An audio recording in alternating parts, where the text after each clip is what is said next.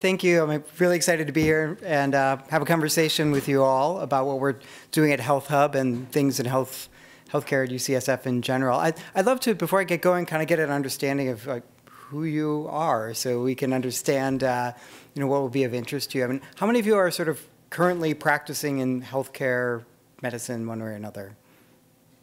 Current practicing, kinda, sorta. Okay, and students? Students? Okay. What do you guys do? You're just interested in healthcare, is that right?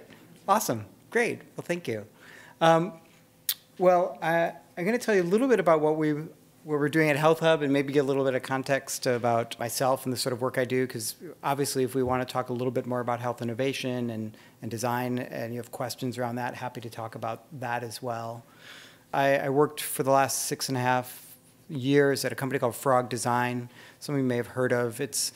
They're renowned as being the company that designed the first Apple Macintosh computer, so started as a product design studio, but more, the work that is done today is much more around either medical device or experience design, software, services, run the gamut, because all those things have blurred together in the past 20 years, and dealing with that level of complexity is a sort of stuff that we get to work on at Frog, including work with UCSF, which I'll talk about. So some of the stuff including creating new designs for neonatal MRI machines to figuring out how do we help people age independently and work on those sorts of things. Those are the sorts of meaty challenges I got to work on at Frog.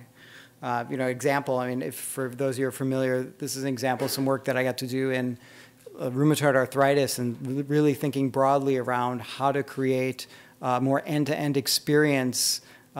This was a project that we started with actually a pharma company, because as you know, the medications for this can be very expensive, and trying to understand not just like how do we get someone on medication, but how are other ways that we can support the ecosystem is the sort of work that we got to do. And all that starts with sort of getting into the lives of all the different people, whether it's patients or practitioners or pharmacists. Like, we go deep and learning the context for their work, and then use that as the starting point of understanding how we can architect better products and services and experiences. And these are some of the snapshots of some of the stuff that we do. For me, that's not an exercise that's theoretical or academic. It's all about making stuff and actually bringing it to market. And that's one of the reasons I wanted to work with UCSF, was to try and figure out how we can bring these sorts of innovations into the point of care, because that's really where it matters. I've done some work with UCSF for the last few years. Some of it was really inspiring, bringing together, as you probably know, UCSF is doing incredible work in precision medicine and in public health. But how do those two things work together, right? How can we use sort of these new worlds of data science and precision medicine and think about that as we look at things like social determinants, which has been the latest rage, talking about social determinants of health. Like, how do we actually bring those things together? And at the time, in a different White House administration, there was a lot of interest in bringing together those worlds of data science and health and the Gates Foundation, and we led a sort of a 2-day symposium. So the work we did was trying to architect this conversation, and it was really incredible. And a lot of the work I've been doing, where my intro to UCSF is with CDHI, the Center for Digital Health Innovation. Are you guys familiar with that organization at all? So CDHI has been around for about 5-6 years, and it really started when the world was talking about digital health, right? Like, how do we actually, there's all this incredible innovation happening in digital health. How can UCSF partner with organizations to do that?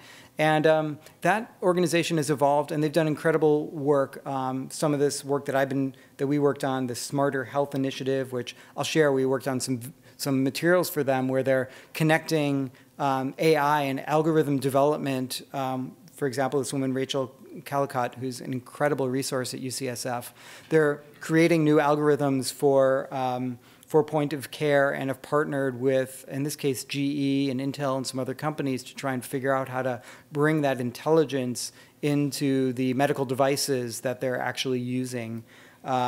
So thinking through how you actually do that, this stuff is no longer science fiction. It's actually becoming reality, and the work that's happening at UCSF is really on the front lines of pushing that sort of work.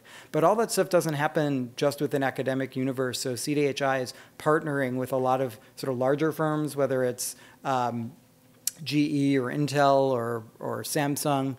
But what ended up happening was there's so much that's happening in the startup ecosystem was becoming very difficult for them to be able to keep up with in terms of the amount of requests to partner with UCSF, which is part of the genesis for the work we're doing at Health Hub, which I'll get into in a little bit.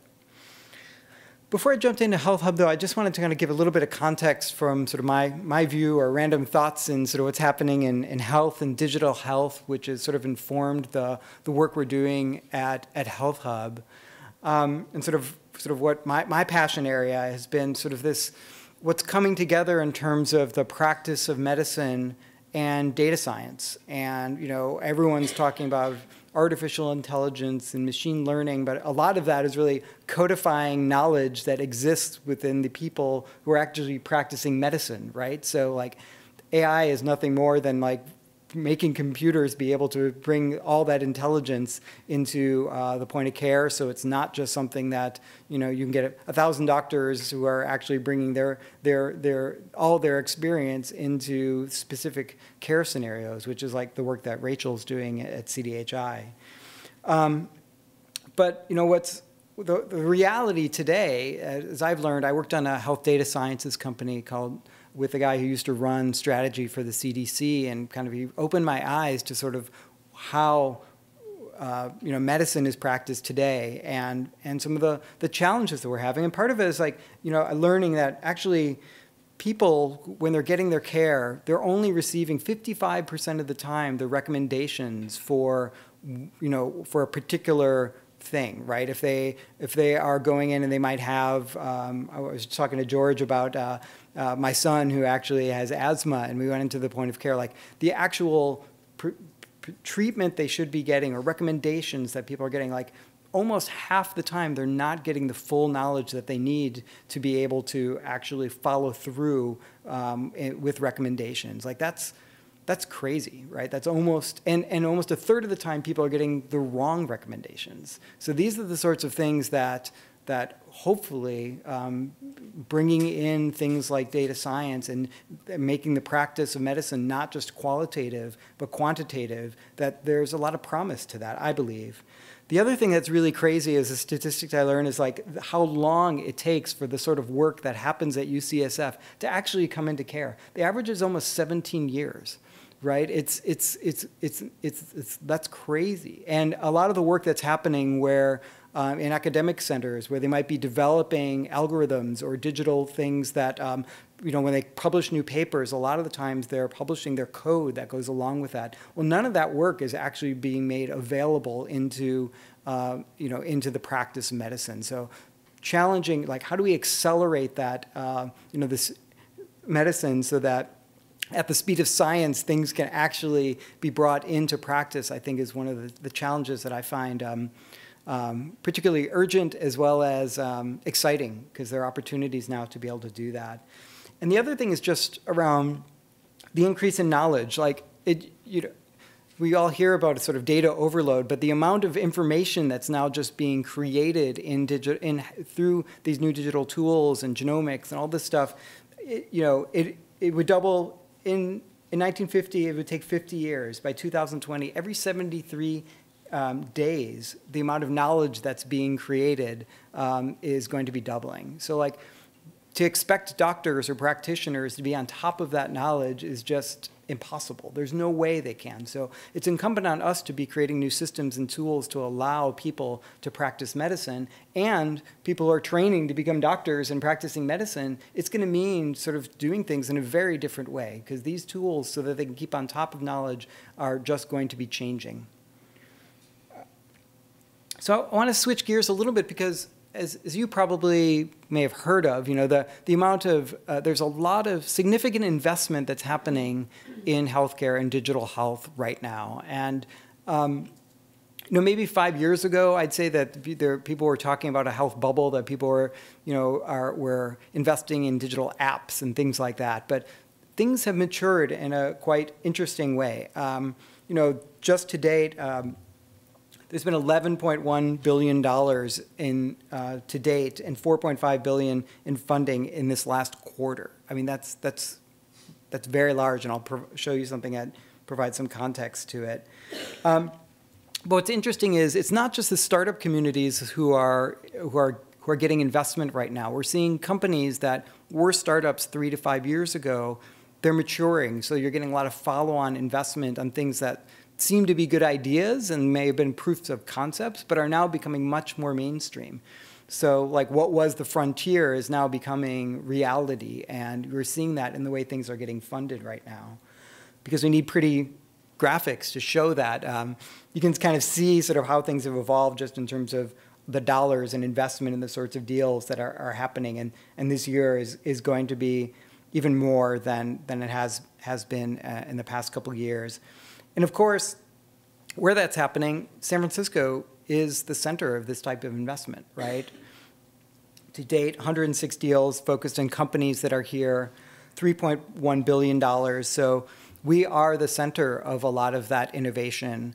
And UCSF is in the center of San Francisco. So, there's a lot happening here, and there can be even more, which is why we were thinking, the genesis of the work we're doing at Health Hub. So, but one thing, we talk a lot about digital health, but I wanted to sort of share with you a couple examples of companies that have come up in the past couple of years. If you look at the way they are presenting themselves, what's missing from the language? Empowering people to heal from depression and burnout, reversing type 2 diabetes, chronic conditions. What you don't see there is there's no mention of technology. There's no digital, right? It's not digital health. It's health. At this point, I feel like people are talking about digital health. It's almost a framework that no longer means anything, because all health is digital. And all of these companies, I'll explain to you this one, Virta Health, which is a clinic that is digitally enabled. They actually have doctors and are helping patients to reduce type 2 diabetes by basically having them use lifestyle changes, particularly ketogenic diets, as well as coaching to get people off their medication, right? Actually reverse it. But it's all happening through digital mediation is the way that people are engaging with doctors. Similar to Livongo, which started as a diabetes management platform and now has moved into hypertension. They don't have any physical clinics, right? But they do have doctors. So these are becoming providers. Like, it's not just anymore apps or things. Like full-fledged providers are now how these companies are evolving. Cricket Health is a really interesting example as well. They are focused on kidney care. I mean, probably many of you seen these dialysis centers that have been around for a long time.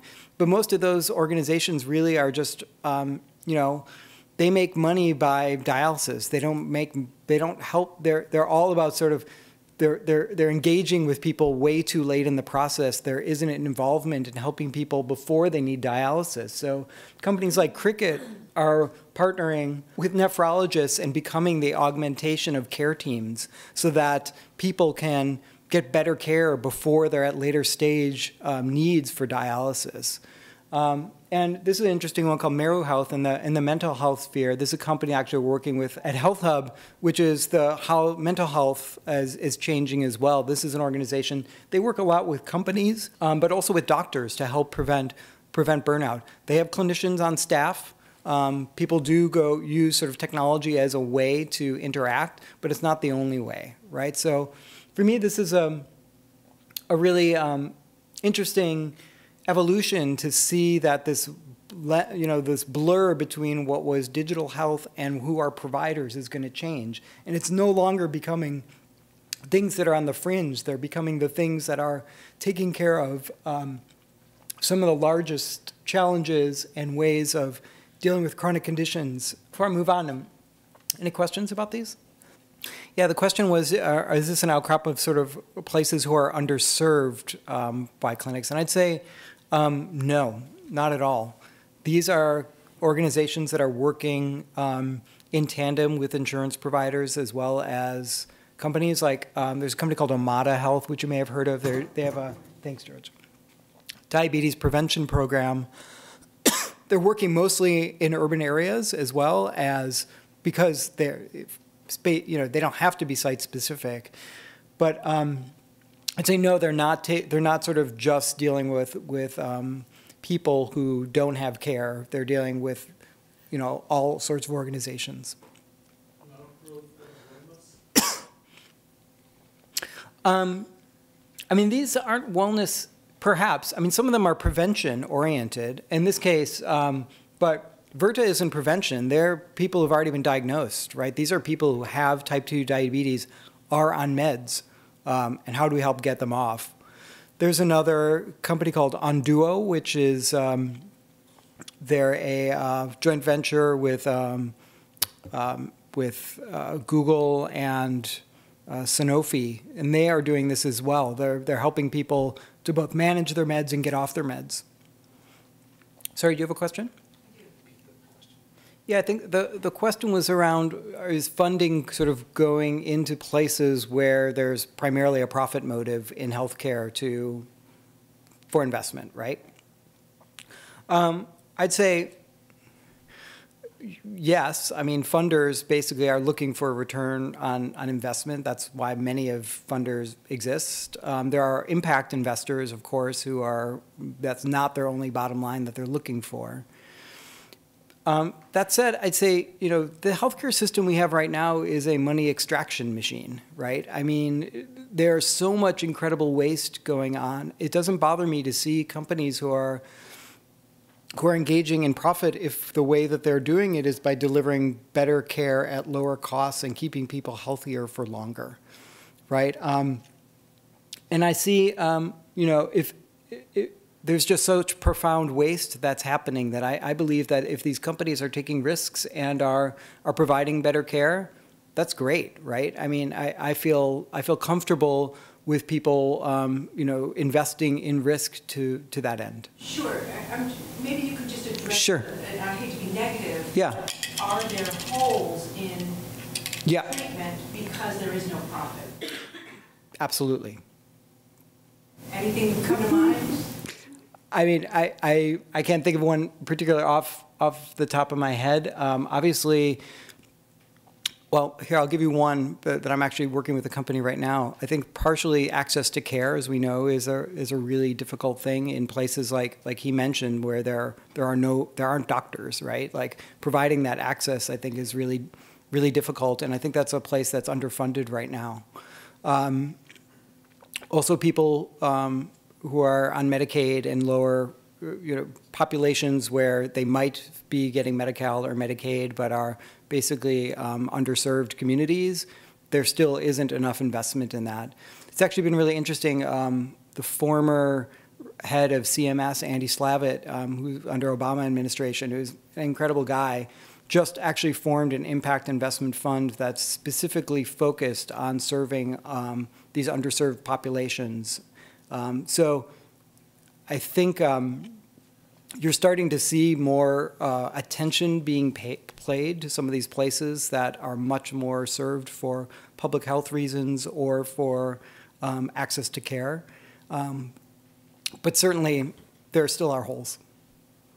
Sorry, go ahead. Could you give an example of how, let's say, like artificial intelligence would be utilized for depression and burnout? An example like that, or some of these other, or how would the digital health be utilized? Sure. Yeah, I mean, artificial intelligence, I think, is a small part of that, and I think it's a buzzword, but in many ways, it's around, sort of, as I mentioned, basically kind of using crowd wisdom that people can then deliver better care. I'll give an example of Cricket Health because I find them to be very exciting in that they're going. Kidney care is one of those money extraction places. People make money when kidneys fail, right? So, that's where all the money is being made. But helping upstream in some of the things we're starting to see for value-based care is starting to happen. So for Cricket Health, for example, they've now formed care teams around a nephrologist to support it. So they have a nephrologist, and then they have other nutritionists, another physician, like all the people to help with the lifestyle change things. They might have 4 or 5 people who then become taking over the patient experience and basically help in nutrition, in lifestyle, in care, and making sure people have their medication. And all those things are enabled through digital channels. They also help. One of the big things with people with kidney care is when they do need to go on dialysis, they have a choice to be able to go to a dialysis center or go to have at-home dialysis. But and at-home dialysis is a much better experience. Well, now they're providing sort of digitally enabled ways for people to get better care at home, which I think is a trend that's happening in lots of places. So I think some of these things are about providing care coordination and better care teams and allowing people to have more control over their care outside of hospitals and systems like dialysis centers is something you're seeing broadly in these trends. Go ahead. I'm having a hard time with basic terminology here. Sure. Can you give us the 2-sentence elevator definition of digital health? Yeah. I mean, I think part of what I'm saying is I think it's a definition that no longer has any meaning. But I'll say because... Well, we've used it 35 times in this. I mean, any sort of care that you're getting right now is using digital tools, right? Everything from electronic medical records to your thermometer to your MRI machines. Digital health, I think, started as something that came along during the app world, right? How can we create sort of new sorts of tools that aren't directly inside care to augment or create better care, right? So you saw the first generation of digital health were apps that were for really specific things, right? They might have been sometimes for wellness, that they could have been for tracking of symptoms, or if they had chronic conditions, they want to track some of the things. So very specific niche uses, but they largely were outside of the world of care delivery. What's happened now is, Fitbits, for example, right? Fitbits, where you think of them as wellness, but Fitbit is now trying to transition to becoming a healthcare provider and doing digital health. They're now beginning to create devices that are being used with hospital systems to be able to track everything from, heart irregularities to, potential on, diabetes detection. So these tools, but initially they didn't go through FDA regulation or go through the processes to sanction these tools as something that could live within the world of healthcare delivery. And that is changing. That's sort of the evolution that we're seeing in a lot of different ways. The other thing is some of these things that, this, as I was saying, what was digital health, where things were just digital tools or platforms, are now becoming much more around tools that are really a way to deliver better services. So that's where I feel a lot of these things, that the services and the tools themselves are now becoming, it's becoming much more fluid as to what you would call digital health, because all of them involve people and services, but the tools that they might be using are much more around digital tools than they might have been in a traditional medical practice 10 years ago. Does that help? Yes, it sounds like you're describing a conduit for information. You have this body of information that no one single person or group of people can fully grasp, and you're funneling it through a system that can actually be applied. Well, I'll get into some examples, but I think it's more than that. I think, sorry, you saying that it was, perhaps a system of making sense of data and knowledge and then applying that in care. And I'd say that's one application, right? The example of what UCSF is doing with radiology and point of care, and they're creating new tools for visual, basically visual tools for when people are seeing scans, live scans, they can basically be able to do much better detection of errors by using things like artificial intelligence.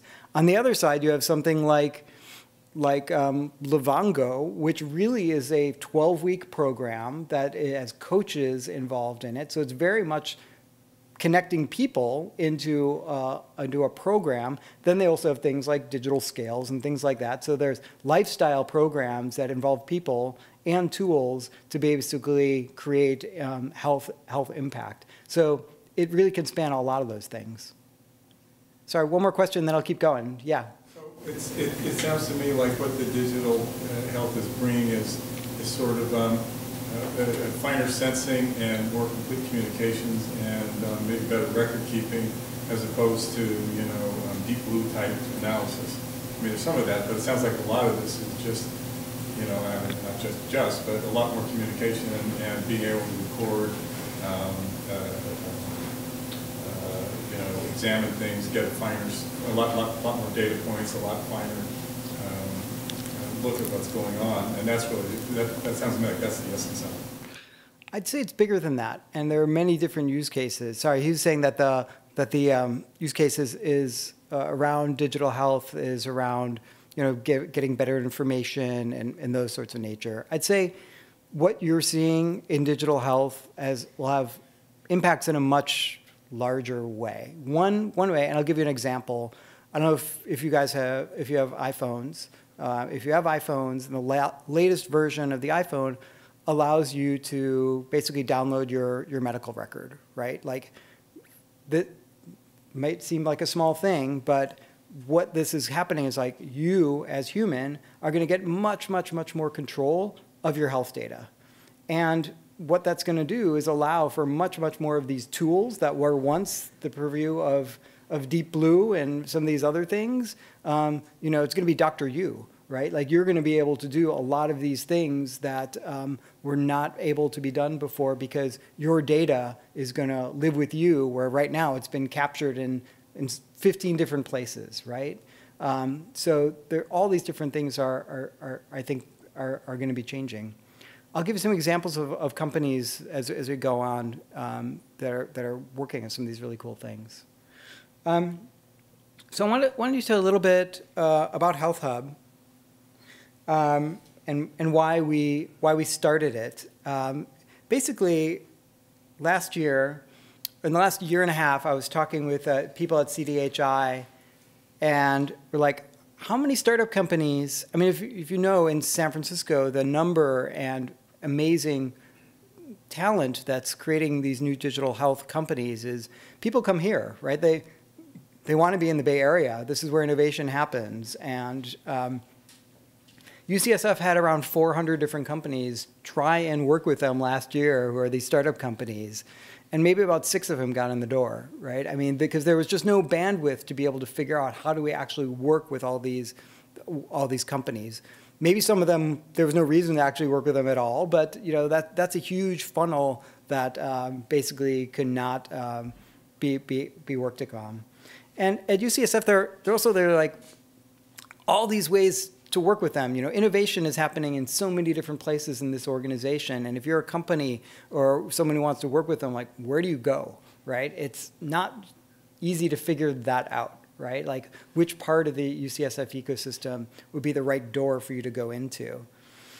Also, you may or may not know, but there's this whole world. The way these companies start out, they go through what are called incubators or accelerators. These are sort of programs for really, really early companies who are basically, if you're 2 people, they work in an incubator where they might work for 10 to 12 weeks or 6 months, whatever it is, to go through a program to basically give them the knowledge and tools and people to like start their companies. But what happens with a lot of these companies after they've graduated from these accelerators, it's like, what do we do now, right? Like, they might have a product, they might have some funding, but then they get into this kind of trough of despair where it's like, how do we actually now turn the thing that we created into something real? And there's I mean, 30 different organizations that are doing these. Some of them you might have heard of at Cedars, Mount Sinai, UT Anderson, or all these different organizations have created ways for these digital health startups to have homes and to get going.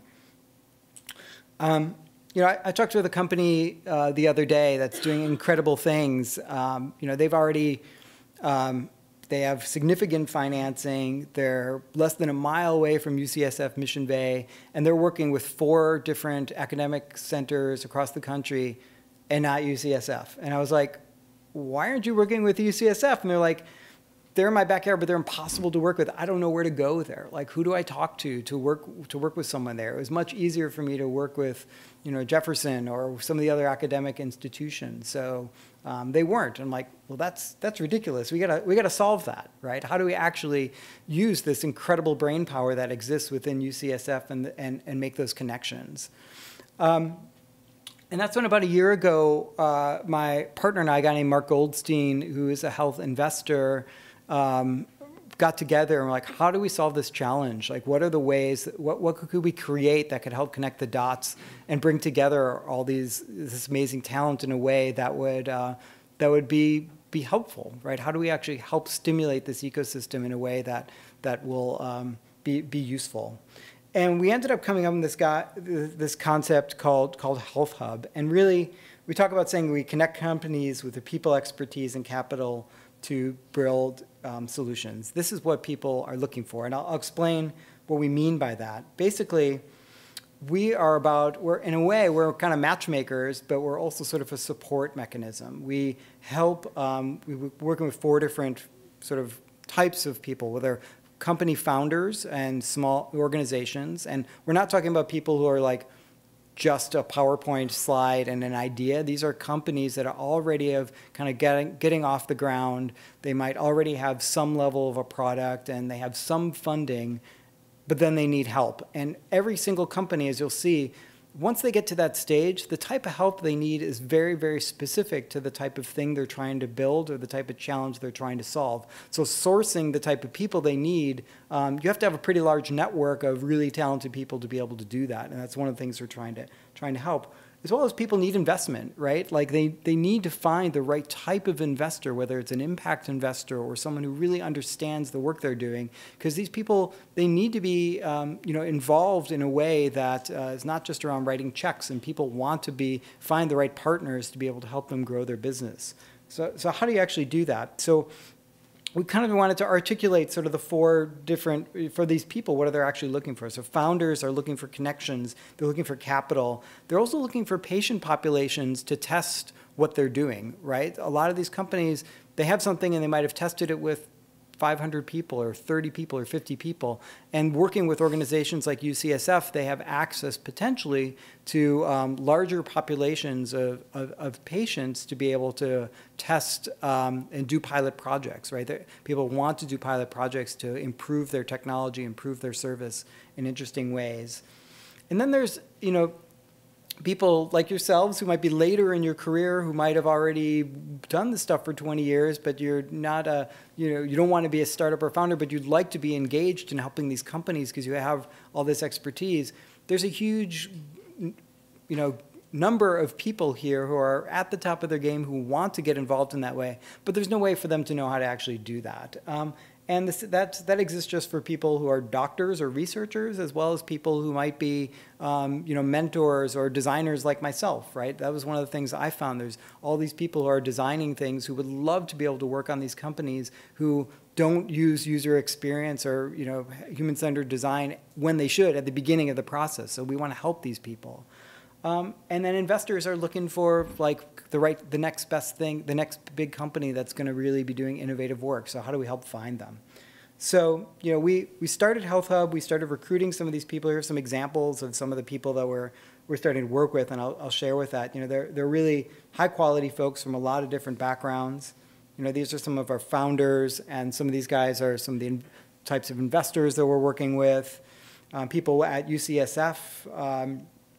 Who are advisors and doctors, and I thought, but the value that we're providing in some ways that we've been talking to people is we're becoming like the door into the UCSF ecosystem. So people who want to work with them, we kind of are trying to become that hub, that nexus where we can help connect them to the right people so they don't have to waste a lot of time and energy chasing whoever it is to be able to partner. And that's where the value proposition we're doing for people on the outside, as well as people at UCSF. We're finding, there's so much amazing innovation that's happening within UCSF, and they need to find, similarly, like all the people outside of the ecosystem, but connect them in ways that is not easy for them to break out of. So we're trying to do both.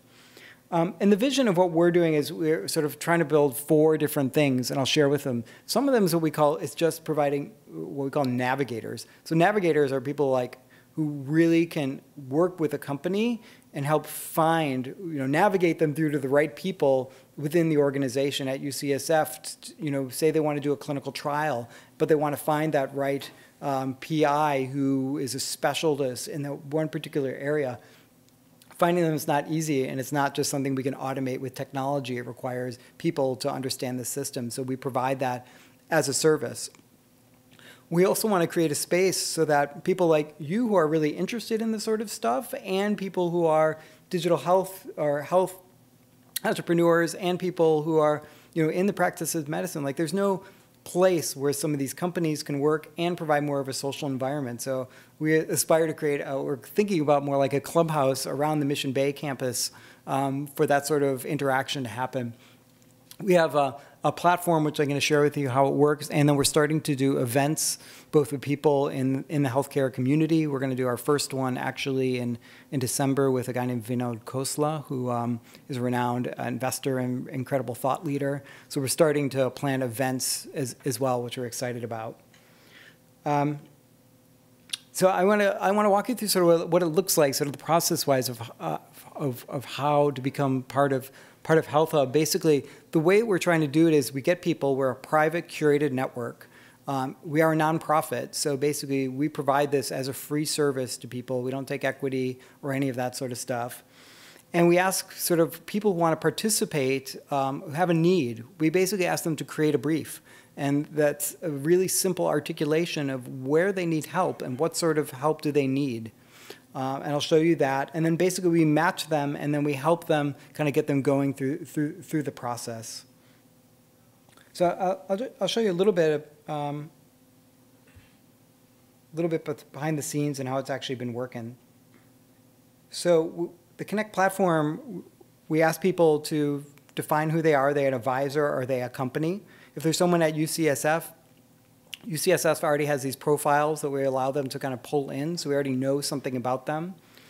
And then we take them through, some of you might know LinkedIn and some of these processes. Like, we need a lot more depth and understanding to be useful to people. So we ask them to really tell their story about what they're interested in and their skills in a deeper way. And because it's private and curated, like you're not broadcasting this to the world, you're telling this in a way that people might feel more open to share things about themselves than they would if it was just in a completely open forum. So people are filling out a little bit more interest in them, what they're trying to do, what type of person are they? Are they a principal investigator? Are they someone who's into design, architecture? Like, all these different people are the sorts of folks that one may need in developing these types of ventures. So we ask them to articulate that, define their sort of specialties, tell stories about their own success. Like, what have they actually done? What have they done externally in media? And really getting a full idea of what they're about. So it's kind of what it looks like with some of our folks. Like, these are incredibly talented people who might not have a forum for getting connected, right? Christina is doing incredible work in psychiatry and helping underserved communities. Jack Jang, who's a really young, we're finding a lot of these physician entrepreneurs, people, he's an MBA and an MD, so can really help in thinking on both sides of how do we create something and what's the medical side of it. And we found some great things with him. Also, people like Gary who are, luminaries in their field. They've already grown companies, had a lot of success, but want to help that next generation. They want to help the younger generation who is doing great things and use all their experience in ways that help them scale as humans. These people want to give back, and this provides them a forum to actually do that. So we get all these people, we get them in a database, we learn all this stuff about them, but then also we're working with these companies. So companies kind of have to go through the same process. They create a brief, and they kind of tell us what they're looking for, what type of advisor they're looking for. And one of the things that I just developed was then figuring out, well, if you want to work in the healthcare environment, like with an organization like UCSF, which could be UCLA as well, for me, we needed to articulate what are those pathways for engaging with them so that we could, do you want to create a clinical trial? Are you looking to do a pilot project? Do you want to co-design a new technology with PIs? Like, what are you actually looking to do? We needed to get to that level of articulation so that we could find the right people and make matches. And this is something, the work that I've done over the past month and a half, and now we've finally made this live and are starting to match people with this UCSF specific brief. And we're getting all these kind of amazing companies. A company called Rad AI that's doing machine learning for radiologists. LucidAct is a company that's really helping in workflow automation, which is something badly needed, and create helping with the processes of care delivery and follow-up for care. Company Birdhouse, which is working on autism and supporting parents and children and providing better care for autistic children. Halo Neuroscience, all these different companies are doing really incredible stuff. Pinpoint, which is doing diagnostics and really, really low-cost detections of pathogens, and so really breakthrough science that these folks are working on. So I thought I'd share some of the kind of matches that we've doing, just to give you a couple examples. So as I mentioned, there was this guy named Jack Jing, and we connected him with a company called Heart Genome, which is doing incredible screening for vascular diseases. He started as an advisor for them, kind of got into our network, but then connected him up with another company called Scanwell, which is doing UTI screening at home in 3 minutes. Like, think of that. You talk about like what value of digital health can be. Like, imagine what that process is like today, and now I actually at home can go do this, take a picture, send it in to a clinic, and know in 3 minutes whether I have this infection or not. Like, that is reducing incredible amount of waste, and it makes it so much easier for patients. So Jack, we connected him, and now he's become the chief medical officer of this company. And believe me, we just started 3 months ago, so we're really happy when sort of these things are starting to come together. David Fox, who is an impact investor, who's been really just investing in companies that where he looks for return on impact. We connected him with Birdhouse, and he's becoming an investor in this autism focused company. We're working with this guy. There's an incredible lab called Neuro3. That's looking at neuroplasticity and neuro rehab, and we connected to the guy who runs that lab, Karnesh Ganguly, with a company called Halo Neuroscience.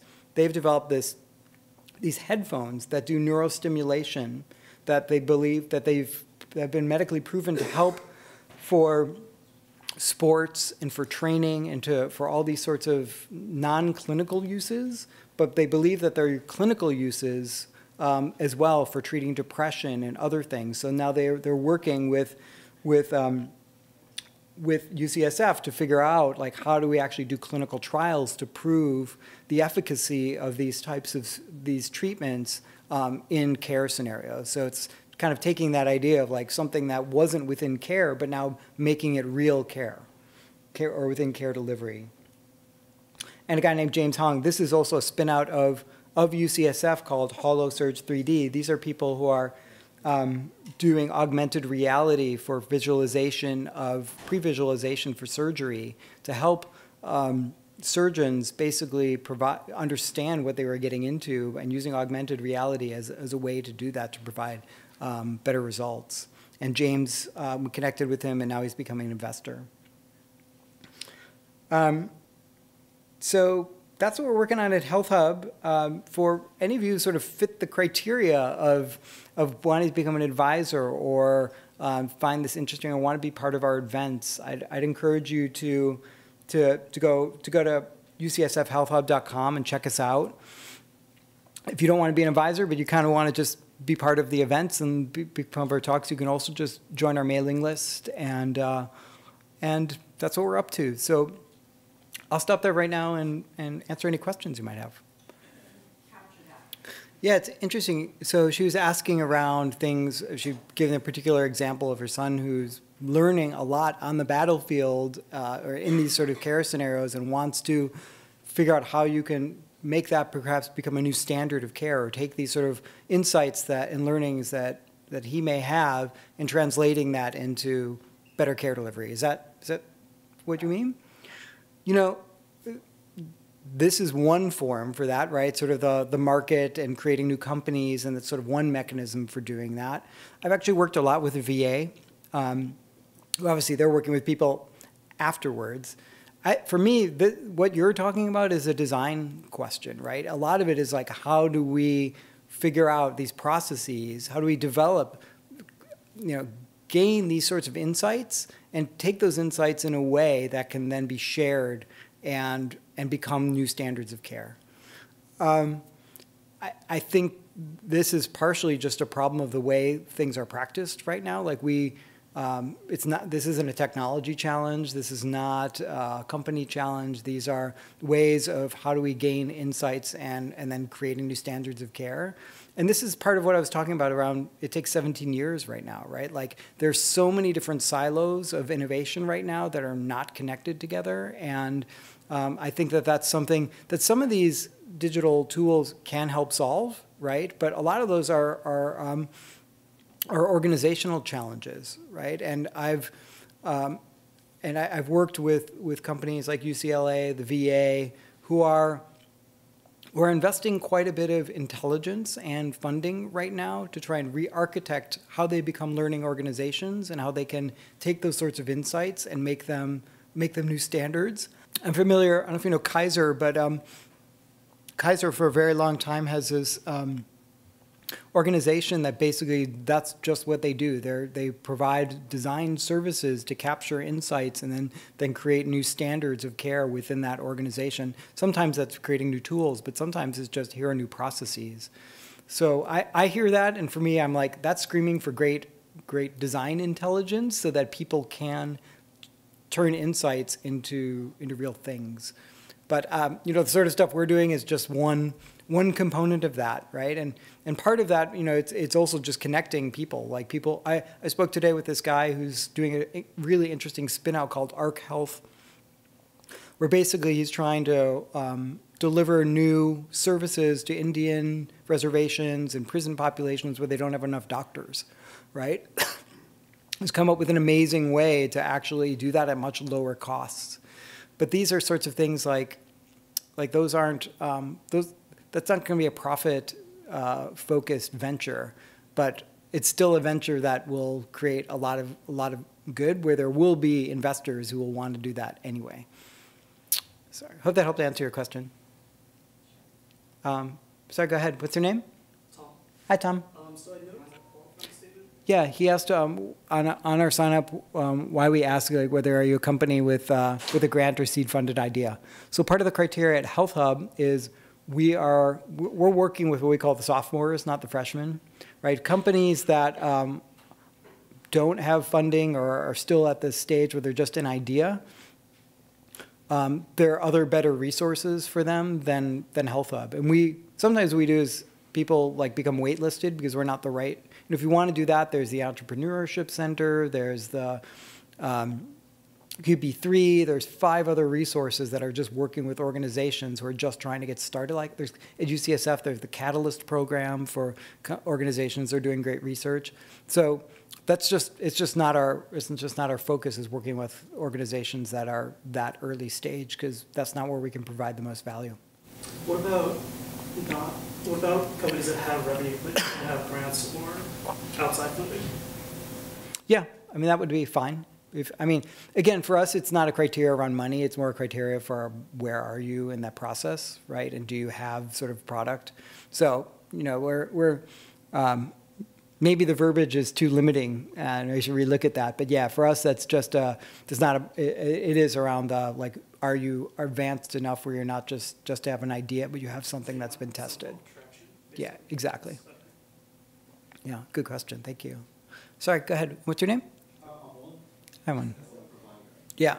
So his question was, as a provider, how can we start incorporating, or some of these programs that I mentioned, like Verta Health or Livongo, which have behavior change association with them, where they might not be they'd be the sort of thing as a physician you want to know are happening, but might not be exactly what you're doing, or Cricket Health, where they're providing services around neurology. How do you actually do that? And I'd say this is the thing that's starting right now to become much more. So I'd say a lot of these companies started because it was so hard for them to work with health systems. They basically worked with self-insured employers, right, where they could have much more control in actually integrating those sorts of things. The data challenges weren't so hard. You know, and there wasn't reimbursement, right? Like there just weren't codes for reimbursement for a lot of these treatments. There's a whole new field of digital therapeutics that are starting to change that. There's a company called Pear Therapeutics that is just, you know, getting approval for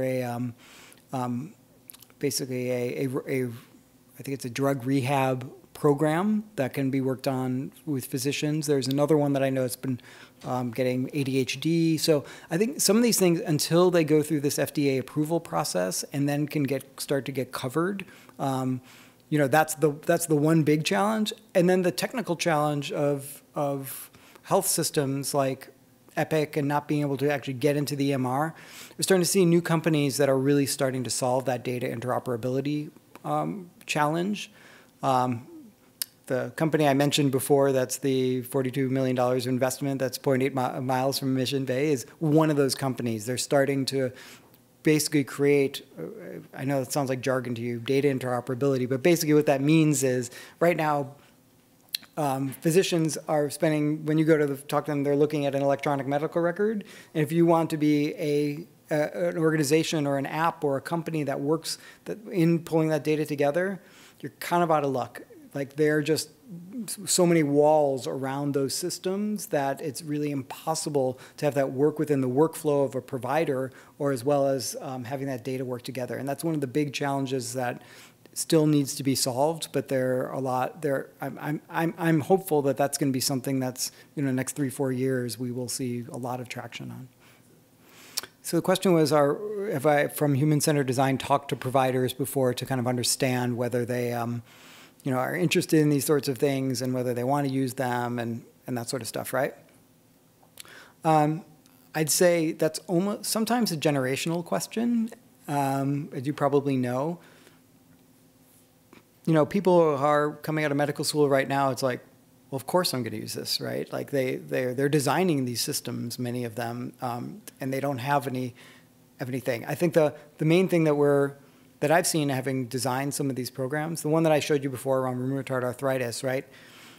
Some people have architected these things and they just are not cognizant of the fact that just physicians don't have time, right? Like they don't, anything that you do that requires them to look into a different window on their EMR or spend 30 seconds more time, unless you're saving time and making it easier, they just don't get adoption, right? So I think people who are designing these systems know that. They also know that a lot of providers and nurses and care practitioners have created their own hacks to solve problems that shouldn't exist in the first place, right? I've seen things around, you know, went into where like just providing accessibility for notes in a way so that people can have access to it. Like there's so many challenges that like can actually save time and provide better care. But I'd say, to answer your question, it just depends right now. Like, but what's really exciting is starting to see places like, I mean, PCP care, like, you know, One Medical or some of these other folks where like these systems are built into the way care is provided, and because they have a value incentive associated with it, like they want preventive health as part of what they're doing. And I think that's another big challenge. Like, unless you are part of an organization where these sorts of tools actually, there's an economic incentive for that to work, like, they're just not going to get fast adoption. Got it. So the question was really around the issue of privacy and data privacy in particular, and how that issue is being addressed by some of these companies, or maybe exploited in some ways, and how we look at that, right, and what we're doing.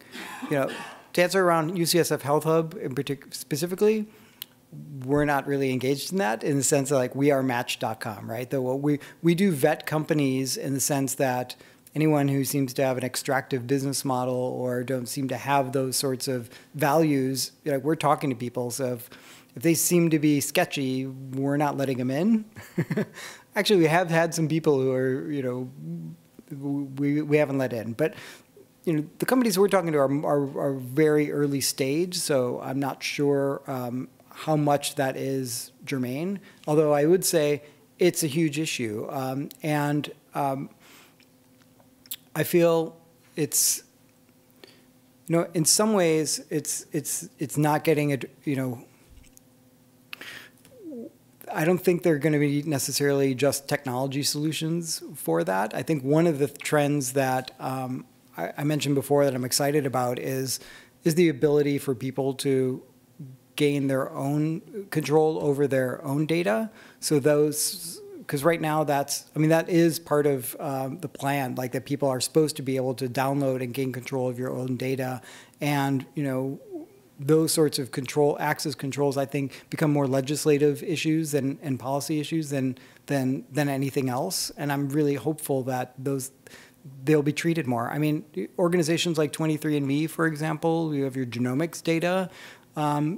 They're making deals with GlaxoSmithKline, with the big pharma companies who are using that information in ways that I've interviewed people who are 23andMe users. No one knows that. No one has any idea how their data is being used. We got the email from 23andMe, and we're aware that our data was sold to GlaxoSmithKline essentially for purely profit reasons that may or may not have anything to do with medicine. Right. And again, that's just one part of this, and so if you're not involved in that, I understand that, but it is certainly, from a consumer's perspective, a health consumer's perspective, a very real problem. Yep. I ask you to check out, there's an organization that I'm really interested in. They're called Citizen, with two I's. It's with a guy named Anil Sethi, who basically created the platform which is now Apple's health records, because he's a real incredible enthusiast for people gaining control over their health data. He has an incredible story about, Citizen is really around allowing that, people to gain control over their data and basically only allowing people who they say they want to give access to it in ways they want to give access control to do that.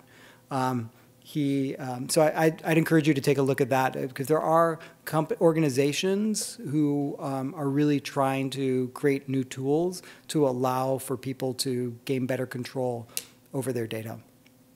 Well, thank you guys all. Thank you very much.